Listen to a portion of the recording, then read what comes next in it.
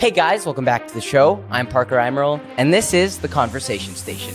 Today, we are joined by Billy Guan. Billy is a highly successful entrepreneur and financial coach based in California who helps his clients build and preserve generational wealth through customized, tax-free financial plans and dynamic asset strategies. He has achieved great success in his field and has been honored as a top producing broker. Beyond his impressive professional achievements, Billy is also a hobbyist magician and a true believer in enriching the lives of others. Welcome on, Billy. Thank you so much for having me. I'm really happy to have you here. We had tried to record yesterday out of a Starbucks, but they need to step up their Wi-Fi game because we were unfortunately unable to record there, but I'm super happy to have you. Yeah, my pleasure. Yeah. So why don't you just dive in, tell the audience a bit about yourself, and then we'll just talk about whatever comes up. Sure thing. So I worked in finance for the last 8 years, and your father is actually one of my closest friends, and he's the person that gave me a track to run on. So, I consider you guys family. You guys are very, very near and dear to my heart. And so it's a crazy kind of thing to see how everything came full circle, because when I first got started in business, I looked up to your dad quite a bit, and he took me under his wings and taught me everything I know about business. And now we're kind of like peers, which is pretty cool. And so before I got into business, I was a hobbyist magician. I tried to go pro, and I very quickly realized that I didn't want to live out of my suitcase, so to say. I didn't want to go to different cities and states and perform and live out of suitcases and, crappy hotel food and stuff like that. Yeah. And so that kind of put my dreams on a halt a little bit. But I always loved the art of magic, and I still practice it every so often. But it's one of those things where, I learned a lot about how to interact with other people, interpersonal skills and things like that. And I have a very, very deep love for the art of magic. Yeah. I remember when I was little and you would be at the business meetings and you would be wowing everyone with your crazy card tricks and bending a fork with your mind. Yeah. Dude, those things still blow my mind to this day. That's awesome. Like, how did he do that? When there's just randomly a bent fork that's like me. Twisted? What did you say? Probably me. Yep, no, that was absolutely you. But I remember after you would get done and we'd have your bent fork that you magically bent, we would spend me and my siblings would spend the next hour just trying to figure out how you did it. That's one of the tricks that I practiced for, I think, over 10 years now.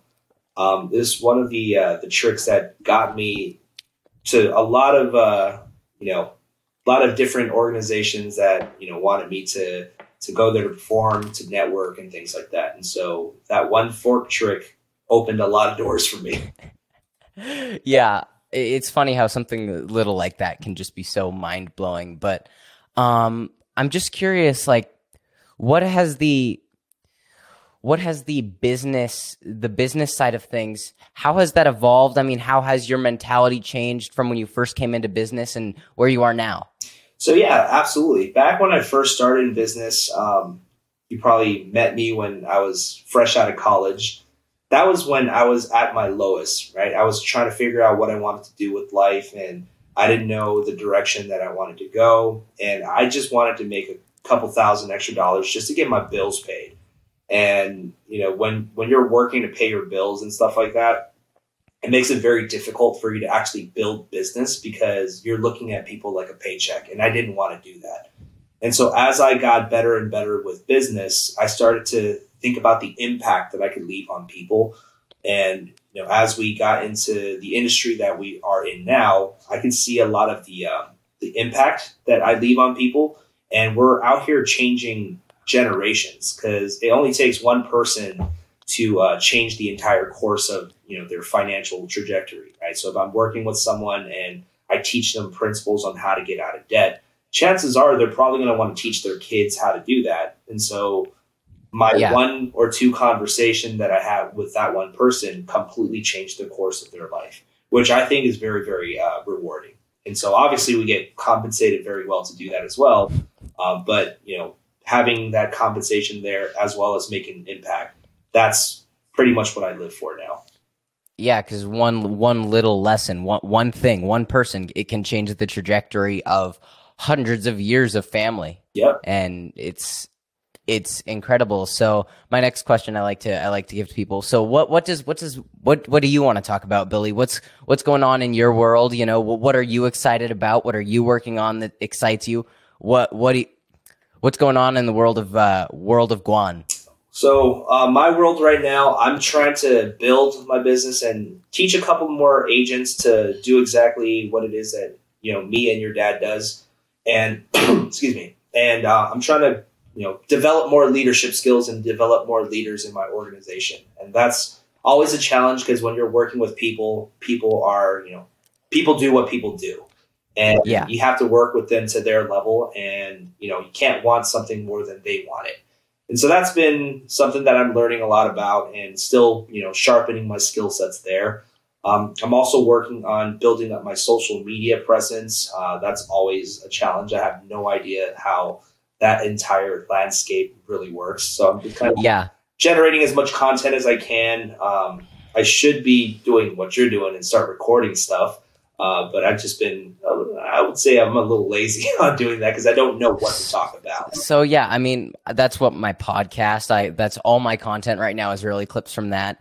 And one of the funny things is with these platforms, you have to put out so much content and be completely and utterly consistent for the algorithm to start favoring you. And on YouTube, this last week, I was having the best week in the history of my channel. I was getting 1,000 views as opposed to 100 views. And then the internet went out. Oh. And you have to, when the algorithm's happy, you have to feed it and feed it and feed it. And I was just in this workflow of putting out tons of content and keeping the algorithm happy. And then the internet went out and we couldn't leave the house because it was too snowy. And it was like, oh man, right as I was like, wait, maybe I can, I started to turn upwards and started to go vertical. I'm like, oh, dang it. So, it was tough, but content as a whole is a very tough thing to get into because it requires so much work and so much consistency because that documentation is so important. You have to be documenting everything and you have to have backups of your backup when something goes wrong. Yep. And like with something like this episode would have come out this morning at 10 a.m., but at Starbucks, their Wi-Fi wasn't good enough after we got kicked out of Pete's Coffee for no reason. And so it's this constant evolution of problem solving, but you have to be so incredibly consistent that I know I should have a cushion of content. I should have like my entire week of content done before the week happens so that if the internet goes out for over 48 hours, I have content to put out. But the thing is, without internet, I couldn't have even put it out. But I should still have that buffer. I should probably have a 1 week buffer on podcast episodes. But it's one of those things where it's such an immense amount of work. Oh, absolutely. But it's so valuable and so worth it that I can't make an excuse and be like, oh, it doesn't matter because I'm a tech geek and a content geek. Where I look at this stuff and I see the impact and I see how powerful it is for me and for others. And so it's one of those things where there's no excuse, but it is so hard to do. Oh, what's simple to do, it's also simple not to do, right? And another thing that you brought up that I wanted to touch upon, it's like you said, you know, when the algorithm's happy and it's feeding your content into the For You pages and stuff like that, that's momentum. And that's when you actually have to step on the gas even further. And I want to kind of relate that to a lot of times when people build businesses. When things get crazy, that's when people are like, man, I want to take a step back real quick. That's when you got to dive head first. Yeah, that's the kiss of death. When you start doing that, you lose momentum. And momentum is what you want to get when you go into business. And it's hard to maintain sometimes if you're not ready. So you always have to be, you know, if you're always ready, you don't have to get ready, right? Yeah, absolutely. And I mean, yeah, momentum is everything. And it's one of those things where luckily in business, you don't necessarily, unless your business runs off of like a YouTube algorithm or something like that, you don't have the algorithm randomly deciding to kick you off. Like I had a week where all my content did 2,500 views each. And then Instagram decided it didn't like the person that the content was of. And it's a guy who's been like banned or shadow banned basically, where his content will randomly not get views. And so that happened to I think that's what happened to my account, because I went from 2,500 views and the next video got 200.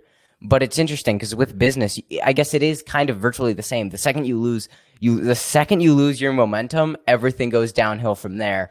I remember a story. I don't remember the exact story, but a mentor of mine had told me a story about a guy who built out this huge business, right? And then he sold the business or something like that. No, then he went and retired, and the business went downhill.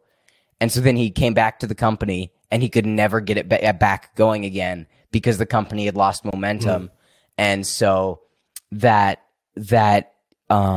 importance of momentum is something that can't be stressed enough, which I think that it is one of, if not the most important part of business, is staying consistent. Yep. Consistency will take you wherever you need to go. Like, I'm pretty much the epitome of that, right? So over the course of my 10-year business journey, I wouldn't say I'm the best at business, but I was definitely very, very consistent, and I outlasted a lot of people that, I don't see anymore today. People that were leagues ahead of me, and they're no longer in business. And so it's kind of like, how long can you last, and how consistent you are with, learning new things, implementing things, practicing what you preach, implementing, and doing what you need to do to get to the next level.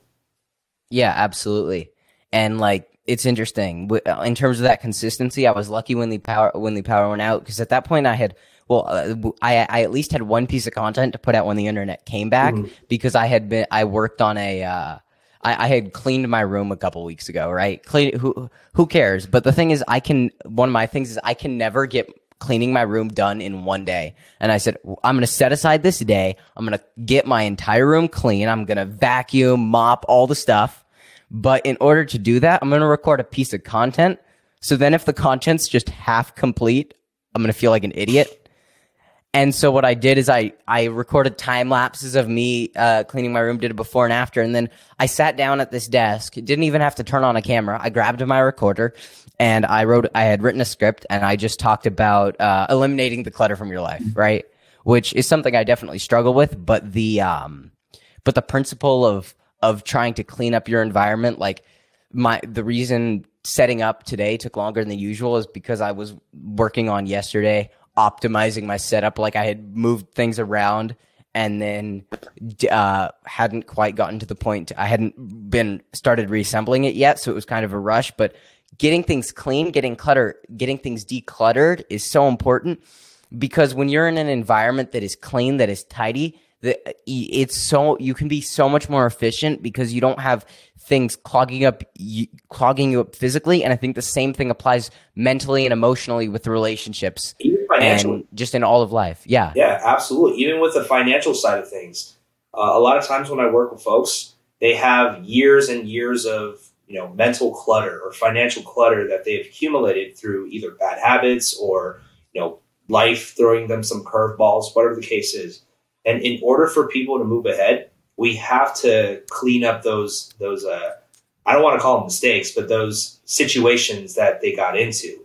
And if we have that baggage, that messiness kind of holding us back, it never gets us to where we want to go, whether financially, emotionally, relationship-wise, whatever the case is. We have to clean out the baggage, out with the bad and in with the good, right? And the only time you can build on something is with, a surface that's built on solid foundations. And if you don't even know where your foundations are, it's really hard to build anything on that. Yeah. So in that vein, how do you find where your foundations are, and how do you get out of that mental and financial clutter? So financial clutter, it's all about organization, right? So if you know that you have a bunch of debt and you're juggling like 16 different credit cards, it's very hard to, get life on a more steady foundation if you don't know exactly where your money's going out of. And so when I work with clients, I make them organize, I make them organize their debts and stuff. they have to take a look at what their expenses are. So if they know what comes in, what goes out, then, that's important, because if you're bleeding out every single month, that debt gets bigger and bigger. So I make them find out what it is that they have to pay for every month, and then organize it from, big to small, and work on the small things first. A lot of times when people are overwhelmed, it's because they're focused too much on the big things that they need to do. And I'm sure you've learned this before, but in order for you to make any progress on any type of goals, you have to break down the big things into small, sizable chunks, right? That's one of Rodney's things. And so when you start breaking things down to small, sizable chunks, it makes it easier for you to, knock that thing out so that you can progress to the next step, and then progress to the next step, and then progress to the next step. And so when I'm working with clients, I make them go through these small little situations, change one thing, because we can't overhaul someone. When we overhaul someone, their skill sets aren't there enough to accommodate for that big of a change. So we have to be kind and hold space for the individual to grow into that change. And then once they master that change, then we go into step 2, and then step 3, and then step 4, and so on and so forth. Yeah. Yeah, and you've got to break things down. I think that should be obvious. If you look at the lottery winners who barely last 6 months with their millions of dollars, and it's just gone like that, and they're bankrupt, it's interesting, because if you get the lifestyle change without the skills that it takes to sustain that lifestyle, you're never going to sustain it. And you have to have the steps, because if you in business, if you want to make $1 million this year, that sounds like a stupid amount of money. But then when you break it down into these little areas, you're like, oh, I only need to make X amount of dollars, or I only need to reach out to X amount of companies to put my product in their business. All I need is to get 7 to say yes. Let's say that. Okay. Well, if I reach out to 70, that's 10% should say yes. And you make it this easy little thing where it takes this big overwhelming vision and you turn it into this easy thing where you're like, oh, I can do that. Mm-hmm. That's like, I could do that in my sleep. And then when that mindset shift happens, everything else falls into place. Absolutely. And that's the consistency part, right? You can't control what other people do. But if, let's say, like you said, it takes 10 calls to get one, and you want to, increase those numbers, and you want to get 10 yeses, what do? You increase how many people that tell you no, right? So you go door knock, or call some other people, call some other businesses, and increase those numbers so that, the numbers work to your favor. And Absolutely. Another point to what you were saying, like a lot of those lottery winners, theoretically, they shouldn't ever be bankrupt or homeless. But because their skill sets doesn't match their finances, it gets dragged back to where they are. And so a lot of times people think they want to be millionaires, but that's actually not true. Not too many people want to be millionaires. They just unfortunately want to just spend $1 million. Yeah. Yeah, because when people think of a millionaire, they think of someone who has $1 million to throw around. Like, oh, I'm just going to go buy a Lamborghini tomorrow because I'm bored. But a millionaire these days, it's not that much money. It's not. It's not. It's not. Middle class. Yeah.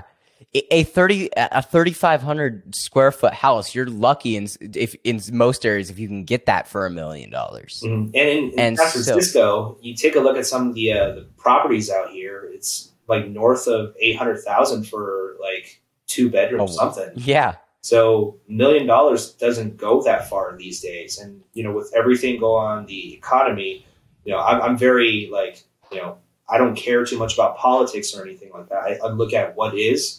And with national debts being the way that it is, recession, inflation, all that type of stuff, our current way of life is about to get shaken up. And if you're not good with your money, and if you're not saving up money and treating money with the level of respect that it needs to be treated, chances are you're not going to have the lifestyle that you want. Absolutely. And I think it's interesting because they're like, hey, I want to spend a bunch of money, right? But look at the people at the top. Look at Elon Musk. Elon Musk lives in a 1,000 square foot box. He lives in a box. If you think that doesn't speak to the kind of habits he has, where he could easily afford the biggest mansion in the world, and he chooses to live in a 1,000 square box that is 5 minutes away from where he works. Yeah. People choose what they, what's easier for them to get things done, right? I don't know too much about Elon's, living habits and whatnot, but, he has his own private jet. And the reason why he has a jet is so that he can go to places where he needs to go in a much more timely, efficient manner so that he can focus on doing more important things than to wait in line for, TSA. So, sometimes money is a way for you to buy back time. And, no amount of money can ever buy back a minute at a time. So that's why a lot of wealthy people, they use their wealth to outsource a lot of things that they don't have to do so they can focus more of their own time to work on things that are more important to them. Absolutely. I mean, time is by far the most valuable resource and currency known to man because it's the only thing that there is truly a finite amount of. And it's the only currency where the only thing you can do is lose it, and you never know how much of it you have left. So spending your time efficiently, like efficiency, that's the other big thing in all walks of life and all categories, all different things. Time is so immensely valuable because you can never get it back. I can't go to the store and buy time. I mean, heck, if I could, I'd probably be there right now buying another couple 100 years, but you can't. Yeah. And on that note, like that was one of the things that was a changing point in my life. Because I remember when I was, freshly out of college and I was working as a tutor for kids with autism, and I was on my lunch break and I was standing in line at a Subway trying to figure out, how much I need to pay for lunch. And, back then minimum wage is roughly around 7 something. And I was lucky enough to make like, $15 an hour.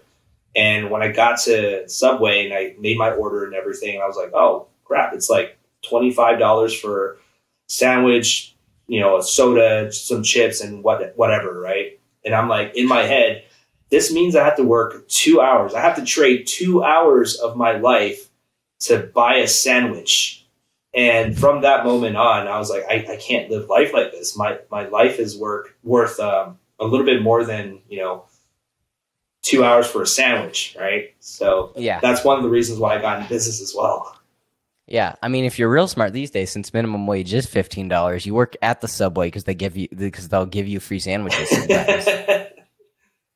Lunch break. I'll just make myself a sandwich. I'll just put a piece of tape over the security camera and make myself a sandwich. Oh, I don't know what happened there. I slipped and intentionally put tape on the camera. I slipped and ate a sandwich. Yeah, slipped and made a sandwich.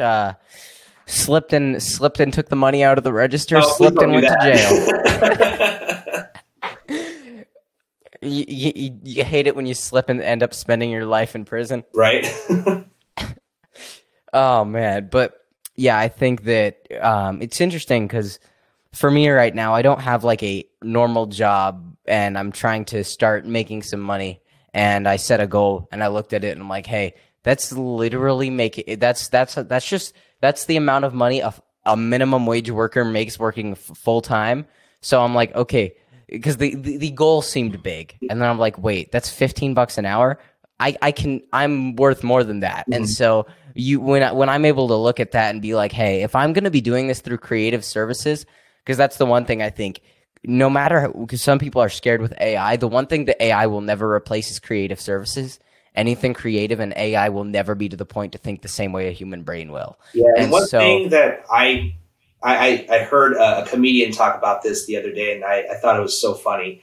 I don't think people are smart, right? Not a lot of people are smart. There's a lot of intelligent people out there, but there's a difference between intelligence and smarts. Yeah. And so AI is created by a bunch of intelligent people. And if people are not necessarily smart, artificial intelligence, I'm like, it's just, there's a reason it's called AI and not AS. It's intelligent, not smart. Yeah. And I think it's interesting because I utilize AI in so many of my different workflows because it speeds things up. Again, it's like those billionaires. I can't buy a private jet, but I can use AI to help me with some of these processes that would take me longer. And so in that light, it's like, if you look at these things, and with AI, people are scared, but if you are utilizing the tool, then the tool can't replace you, because you are more valuable than the tool, because you are someone that knows how to use the tool well. Yep. It's always a technician that's going to be a little bit more skilled with whatever it is that they're using. Yeah. And so it's interesting for me as I move into this space where I'm trying to make money, and as I start on this journey of entrepreneurship, where I take a look at some of these greater tools and I get to utilize them, but then it's interesting when I have to start looking at, okay, wait, how do I monetize my skills? And what is the best, most efficient use of my time to go about that? I'm basically looking at, how can I make full-time minimum wage worker's wage without working full-time?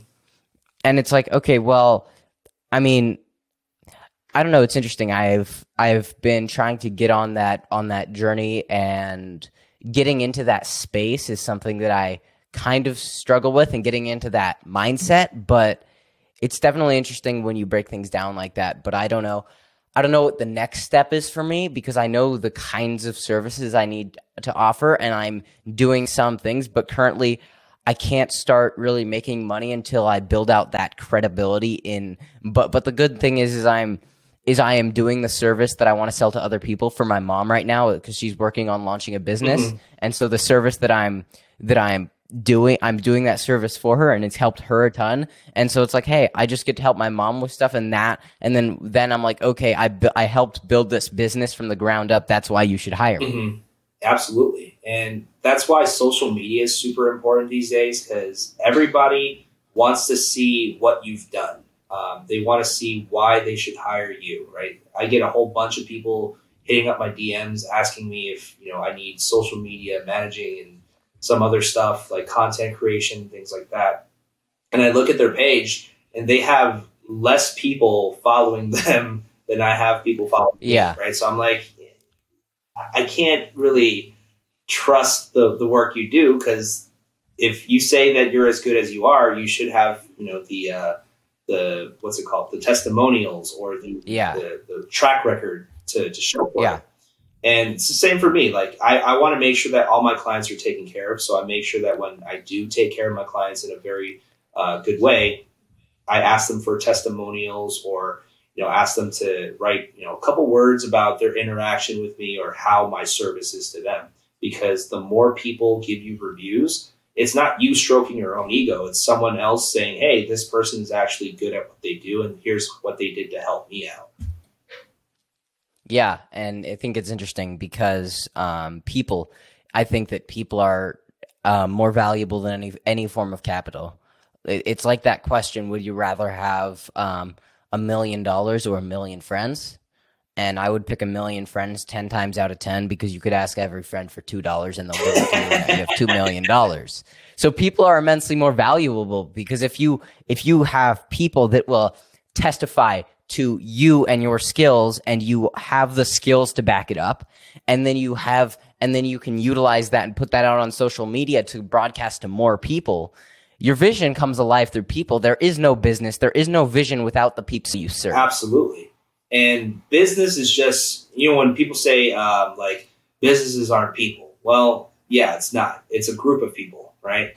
Yeah. And so to your point, your dad is one person that completely changed my life, and I can't ever thank him enough. And he's probably going to laugh at this a little bit, but that one person completely changed who I was as a person when I was a kid, thinking about making money, and now to having a business that's doing decent, to growing my business and whatnot, right? I wouldn't have been able to do that without him. And like you said, if given the choice between taking $1 million or knowing 1 million people, I would rather know 1 million people, because one person can change the trajectory of my life like that. How many other people can sprinkle a little some seasoning to my life like that, right? Yeah. Me thinks $1 million him. One person can change the course. Yeah, absolutely. But it's funny. Yeah, because I think the $1 million example is something where that's the surface level of it. But when you look at 1 million people, and here's the thing, there might only be half of those people that are worth your time. But that's 500,000 people. Yeah. And like, it's interesting because my birthday is Sunday, and I've been getting really intentional with the people that I'm spending my time with, and it's like, okay, I could go hang out with a couple of my friends, but my best friend lives in Wisconsin, so it's like, okay, wait, you know what I'm gonna do? I decided to have I'm going to sushi and then going bowling with Rodney and Burgett. Awesome. So, but it's interesting when you look at it, and you know a large enough group of people that you can dial down that group to the people that can pour into you and are giving you value, and then you can get intentional with it. It's so vastly impactful, but that starts with you knowing people. Absolutely. And, coming into business, right? This is why I think it's so freaking crazy. When I got into business, the first business project that me and your dad worked on, I didn't know anybody in that industry. I just came in as a stranger and just met people. And that's where, the skills from learning about magic and interpersonal skills really, really came in handy, because that's the only way that I knew how to introduce myself and stuff like that. So if I'm not good at anything else, I'm a good schmoozer. So, I got to know your dad, got to know some of the other people, and those individuals that we worked with poured into me, like how Rod is pouring into you. Rod is an amazing entrepreneur, so smart. And he's one of the guys that I learned a lot from when I first started. And it's definitely crazy to see, I could call him a peer now. And, from being where I was before to now, I wouldn't have been able to grow to the degree that I have without people pouring into me. Yeah. And it was funny. My mom showed me a picture the other day of when she was mentoring Rod, and it's so funny to see someone like that who you look up to, who is your mentor, when they like 20 years ago, when they were literally 20 and were being poured into.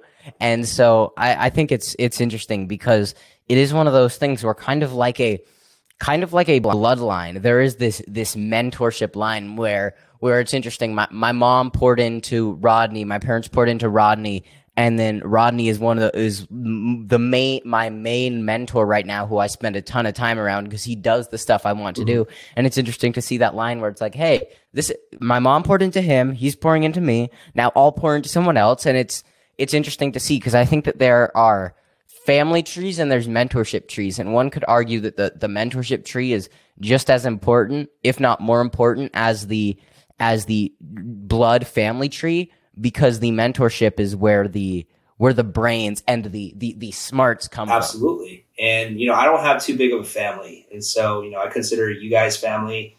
I have friends that I'm really, really close with that I consider family, and it's just, family is the people you choose that you want to be around with. And people pour into you and they enrich your life and they expedite your growth. That's the people that you want to be around. And, I've learned at a very early age in my business, the people that you hang out with, you are the average of the 5 people that you hang out with.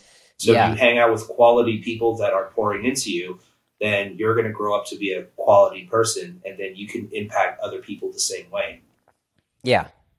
And it's interesting because up where I live, I haven't met very many people that I really want to spend, especially at my age, that I want to spend a ton of time around, because they aren't providing value to me. And so the number one person I like spending time around up here is a staff at the youth center who's 29 years old, and but it's really interesting to see. As I've become incredibly intentional with who I spend my time around, I'm like, dang, all the people that I was spending my time around up here, I'm no longer spending time with them. It's quite interesting to look at things like that. Yeah, and it's as you get older, in my age, I don't see a lot of the people that I hung out in high school anymore. And obviously, one thing is like we grow apart. That's one big thing. I also don't know too much about what's going on with their life. And, even sometimes when you try to interact with folks like that, you just get a disconnect with the conversations because you're no longer at that level. And not to say they're at a different level, but, wavelength wise, right? You're doing your thing, they're doing their thing. And if you want to progress and build that relationship up a little bit, sometimes it's a little bit harder to get back on the wavelength that, that you want to connect on. And so absolutely, there's limited associations, expanded associations, and get that person out of my face kind of thing, right? And I'm in a phase of my life where I want to focus on my expanded associations. So every time that I get to hang out with your dad, I learn a lot. I hang out with the people at our firm, people at our team. I'm always soaking the information in so that I can be better myself or improve what I need to improve on or learn certain things that I may not necessarily be super, super well versed in. And, those are the type of relationships that I want to start to foster more, a little bit more like in my age. Because if I'm the person that is the quote unquote wealthiest person in my room, I'm in the wrong room. You're in the wrong room. Exactly. I want to learn how to stack some extra zeros in my bank accounts, right? Yeah, and I think that's the interesting thing for me right now is because a lot of the when a lot of my time is being spent around Rodney and around his network, then when I go to try to hang out with other kids my age, the people that are doing that and on that wavelength at this point in their lives is so vastly small. Luckily, I do get to interact with a lot of people my age on that wavelength through Apogee, which is the mentorship program that I was in and now get to stay in after I graduated as a accountability call leader. But I get to interact with those people. But locally, I look at these people and obviously know. Not trying to put them down or anything, but I look at them and I'm like, I'm just at a different phase in my life and on a different wavelength where when they're busy talking about video games, but I want to talk about how I plan to make $25,000 in the next X amount of months. And that's what's far more interesting to me is building out a business plan. It does become a struggle to foster those relationships, and it's definitely something I can still do because I'm at my core, I'm a people person. I love hanging out with people. I would rather hang out with a lame person than no one at all. even if maybe to some degree that's not as valuable as hanging out. Maybe hanging out with no one is more valuable. I would so much rather be around people, and so I think that it gets to a point where it's an interesting balance where I'm like, hey, I like you, you're cool, but trying to navigate that space of being on a different wavelength than someone, but still wanting to maintain the relationship, it's a balancing act. Absolutely. And it's important to understand how to, dial those wavelengths in because you have to, with business, you have to be able to connect with people on an emotional level. No one cares about what you can offer until you kind of hit them where they feel the most, right? And so I'm not saying don't hang out with, people your age or anything like that. If they want to talk about video games, you got to know a little bit about video games. I mean, I still play games even to this day, right? So Absolutely. It's important to kind of pick and choose when you want to, interact with certain folks. If you're in a stage in your life where you're like, I need to focus on business, then absolutely, you got to, be in the lane where you're working with people that are more business oriented. But if you're on that lane pretty much like 80% of the time, you're going to burn out, right? You got to take some time for yourself as well. And, when you have friends that are more so on the wavelength of, relaxation, hanging out kind of thing, you have to be able to dial in on that every so often. Absolutely. And so up here we have a local youth center, which is where that guy was just telling you about, who's 29, who I like to hang out with, Craig. He works there. And so the cool thing is I go there twice a week. I'm on their leadership team, so I have a meeting there to hit here around 4 today. And so I get to work with him. I get to go into the youth center and hang out with other kids my age. And I'm working on helping them launch a podcast, which is really exciting and fun because I get to utilize my skills to provide value to them. But I get to hang out with people my age, and I get to hang out with all those people there. And it is nice to be able to get that connection. And obviously I connect with some people there more than others, but it's nice because I get to have that balance of hanging out with people. But I think the other thing is that it's not even if I haven't found people at the same level, I haven't really found people up here that are even if they were like at a different stage, even on a similar path, or even like interested in the game of content. Like if I found some people that were maybe a couple steps below, but were or I feel like putting it that way just sounds like sounds rude, but I don't know how. No.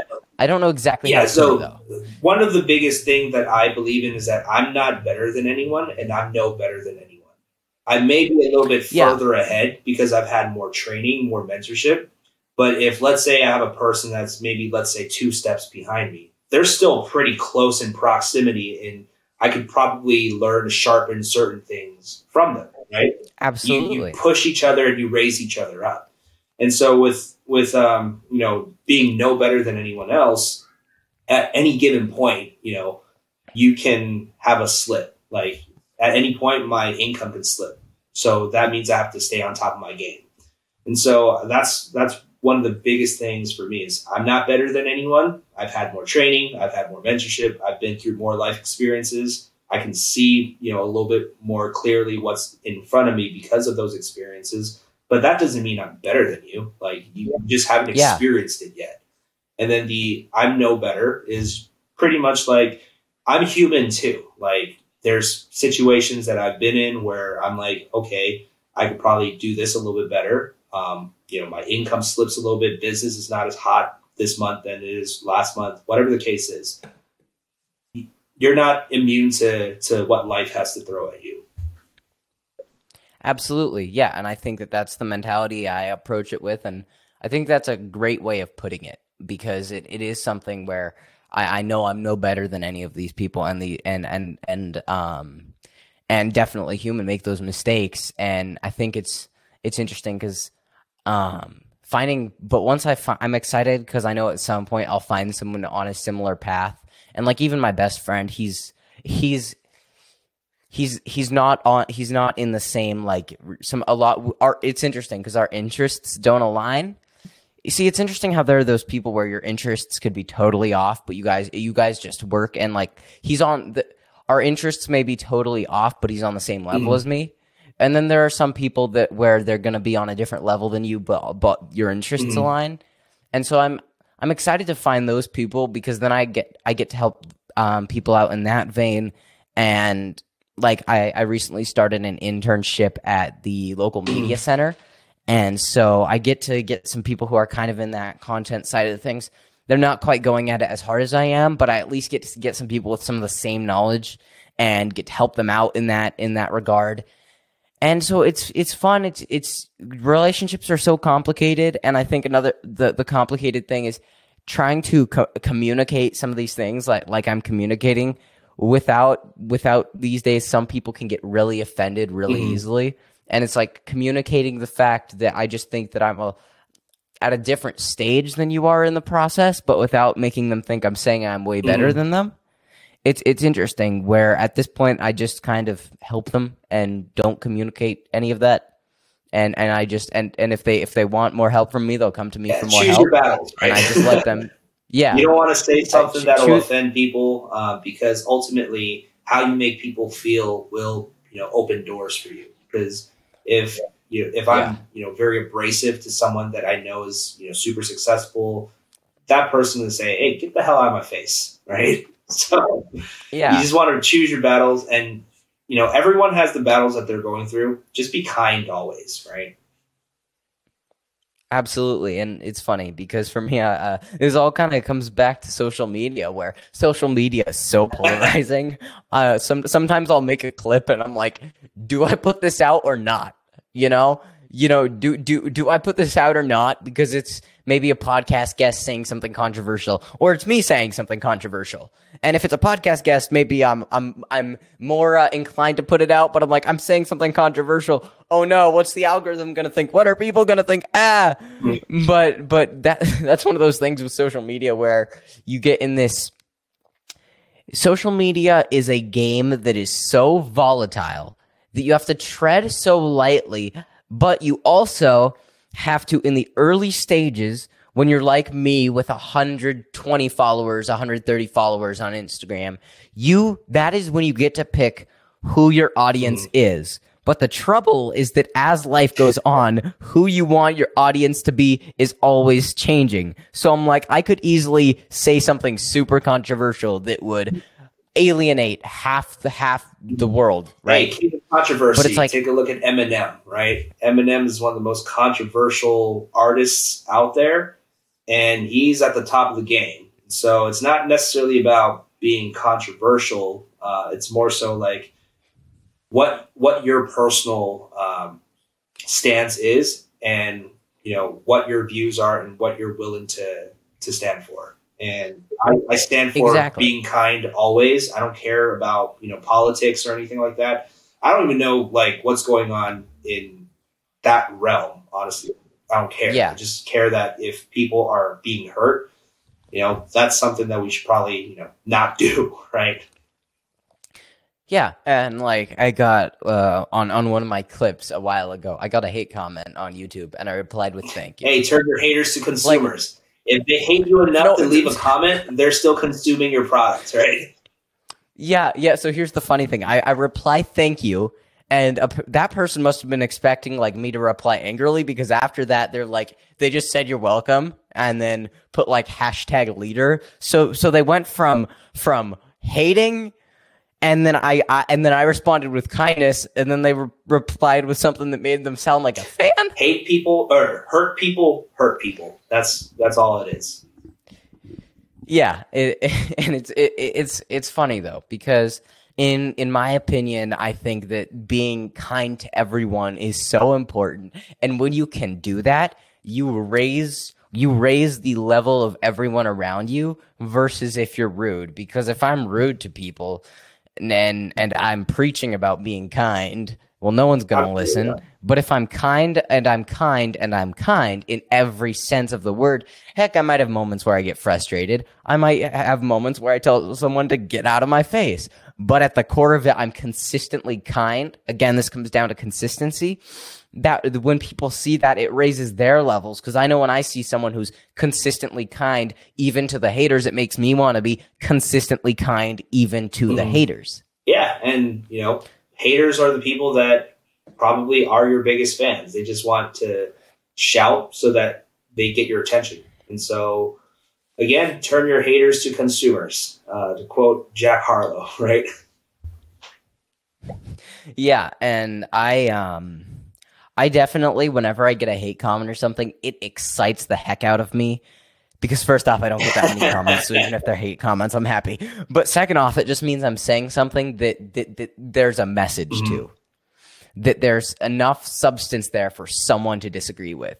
Because if someone disagrees with what I am saying, then and they comment on it, that means that I am saying something that is worth saying, because there are people that care enough about it to oppose me. And if someone opposes me, the one thing, I am happy if you oppose me. The one thing is, if you oppose me and you're not open to a conversation about it, that's when I start to dislike you a little bit. Because if you're going to oppose me on something, I want to have a conversation about it. I want to dive into why. Why do you oppose this? What is your opinion? So that I can look at your stance on this topic and your stance on the world, and reframe my view of the subject to take into account your point of view. Absolutely. And there's very, very few people that are willing to do that these days. Just perspective is very, very important, because everybody has a different view on certain things. I get a lot of, I don't want to say hate, because I'm nice to everybody, right? But I get resistance from a lot of the financial influencers on Instagram. A lot of times they say things that are like, oh, he's just a salesman. Well, yeah, I am a salesman, but there are reasons why I, promote certain things. And in that same vein, aren't you a salesman too? You're trying to promote your ebook, your course, try to promote the stock, whatever the case is, right? You're not even supposed to really do that, by the way. You're not licensed to do that, but that's a different conversation. And so if people want the smoke, I got all the weed, but if you don't want to have that conversation, then then we'll stand where we'll stand, right? Absolutely. And that's funny. Because I always hear if you want the smoke, but hey, I hadn't heard the second half. That's hilarious. I like that. But it's definitely interesting to look at it from that perspective. And when you have people that don't like something you're saying, but they themselves are doing things that almost you feel if they.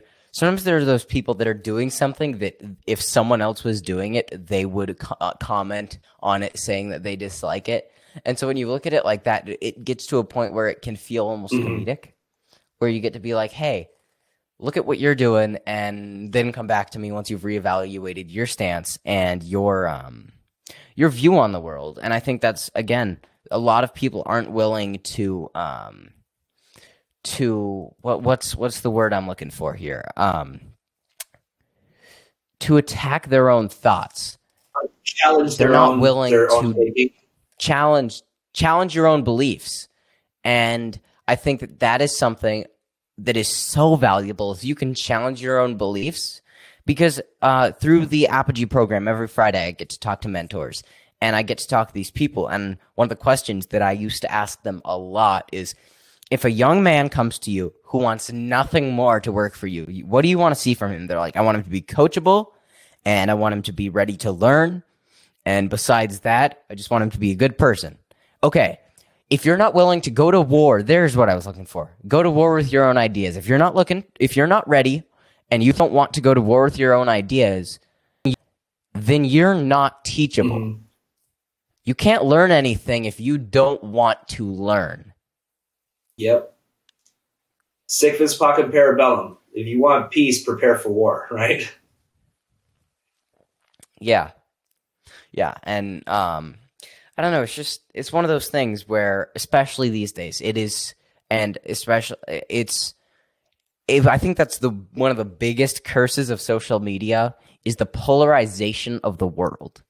Because so many people are one side or another, especially in politics. I don't follow politics very much, but I know enough to know that people are one side or another, and people will vote for a candidate based on red or blue. But I think what's important is just take a step back and evaluate what's going on, and don't just take one side because that's the side you're told to take. Shades of gray.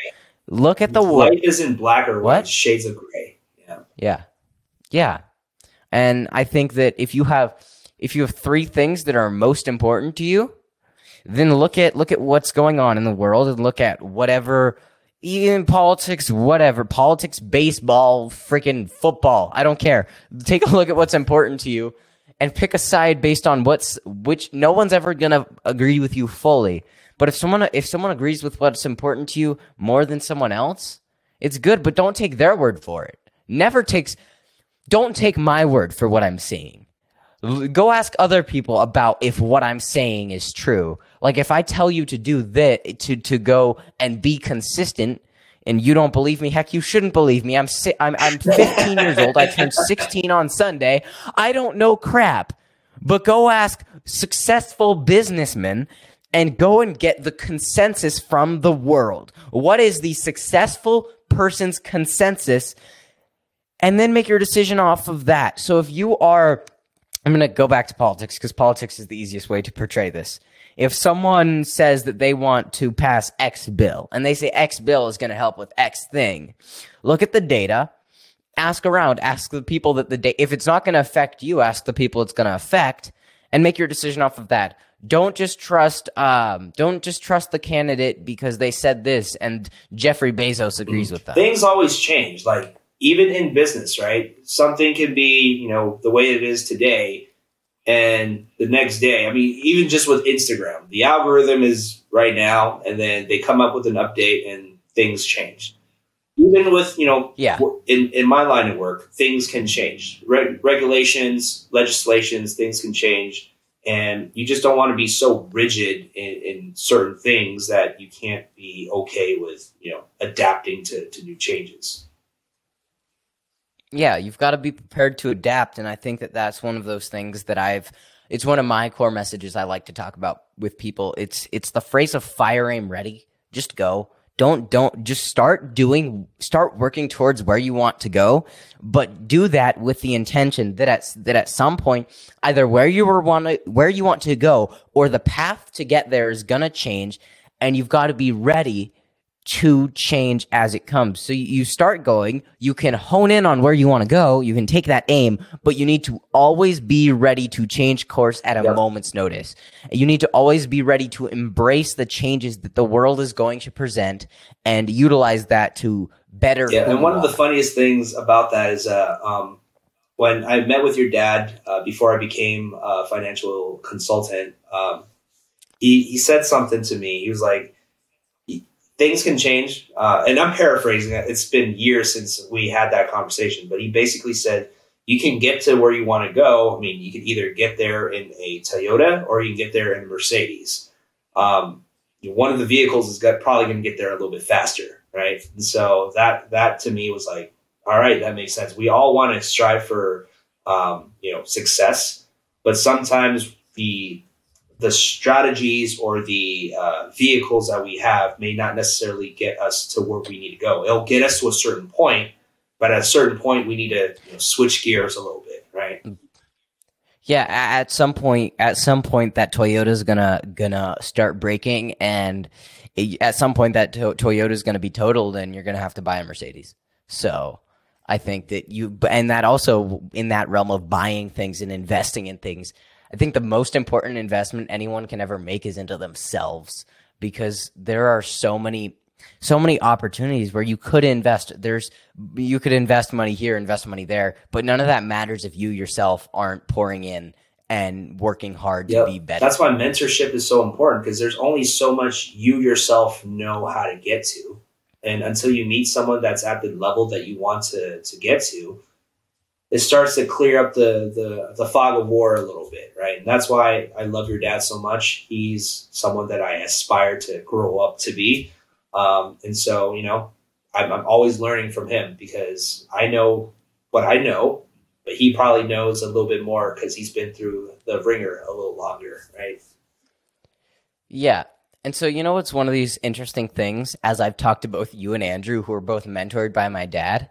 It's interesting to hear these people talk about my dad in this way, where he's their mentor, where in my eyes, it's like, oh, it's just my dad, And so it is interesting to see that where